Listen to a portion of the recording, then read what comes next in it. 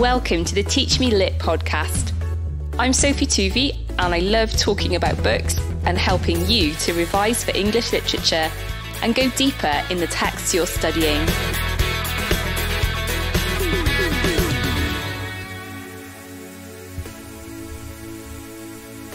Today I'm talking about a poem called From Father to Son by Emyr Humphreys, and this poem is part of the collection on WJEC English Literature's poetry anthology. I'm going to be thinking specifically about the idea of memory in this poem, but I'm going to sort of try and unpack the meaning of the poem and how you can read it and interpret it as well. So the poem begins, "There is no limit to the number of times your father can come to life, and he is as tender as ever he was." And that to me is really talking about the way that after a loved one has died, the memories of them come back as a recurring event. And they can be triggered by a number of different things, but you can be really caught unawares. You're not expecting to get that memory and all of a sudden it will come upon you. The fact that there's no limit to this suggests that it's a repeated cycle that the grieving person goes through. And in a sense, you initially expect that this poem is going to be quite positive. The title, From Father to Son, it sounds like a label on a Christmas present. It sounds like a very positive bond. But as the poem develops, you see that the speaker of the poem, the persona, has very ambivalent emotions towards his father, a mixture of both positive and negative.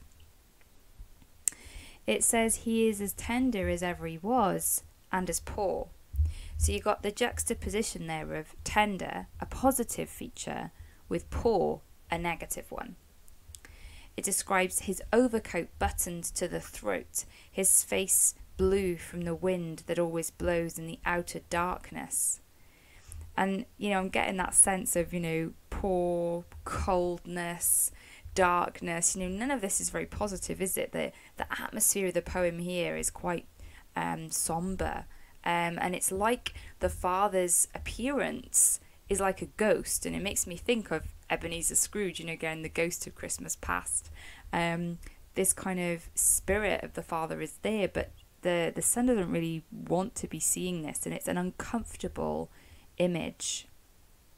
He comes towards you hesitant, unwilling to intrude, and yet driven at the point of love to this encounter.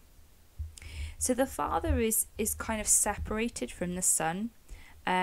The father sort of comes towards the son but is hesitant, and that word suggests to me the father doesn't want to intrude on the son's life. Perhaps that reflects what he was like when he was alive. We don't really know, do we? But I think the caesura, the pause after you with the comma in the middle of the line, that caesura is quite tense, because initially, like this figure coming towards you could even be seen as threatening. Hesitant is non-threatening, but that pause is quite pregnant with emotion as the son is wondering how to respond to the father. The fact that the word love is placed at the end of the penultimate line of the stanza is quite significant as well, because you can't help but emphasize it. And by pausing after saying at the point of love, it does bring this complex emotion of love into the story of the poem. There's no doubt in the poem that there is love between the father and the son, but it's not necessarily shown in a conventional way.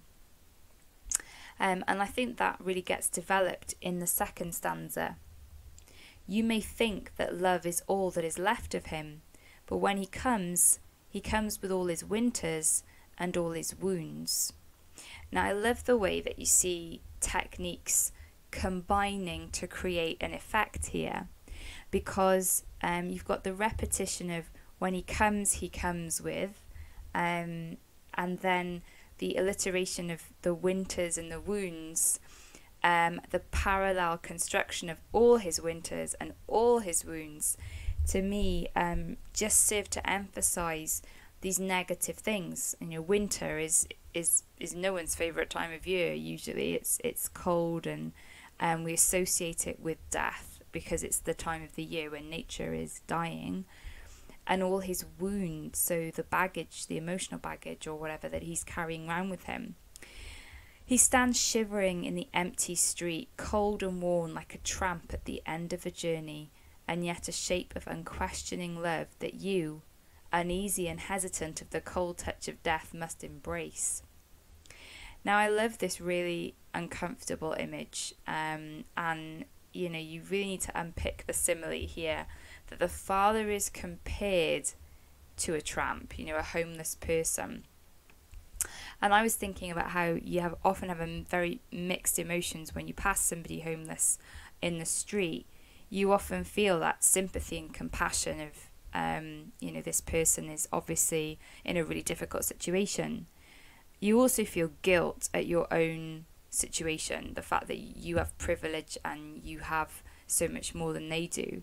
And then you also feel this sense of revulsion or a sense of fear, a kind of need to distance yourself from the homeless person.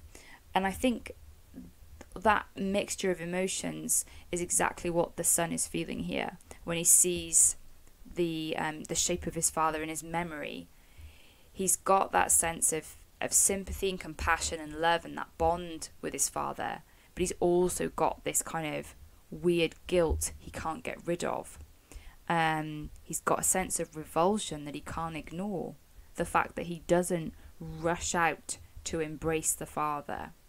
And I was talking with my class about how in the Bible you've got the story of the prodigal son, and in that story the son wastes all his father's money and is quite rebellious. And at rock bottom point in his life, he does decide to come back to the father, and his intention is to just work for his father as a servant. But his father sees him coming from a distance and runs out to meet him, throws his arms around him and tells the servants to start a party.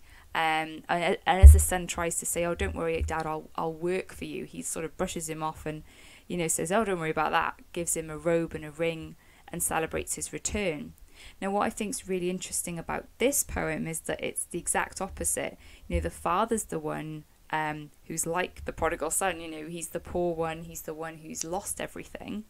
And the son then presumably is the one with all the power. The son is the one who really should go out to meet the father, but he doesn't.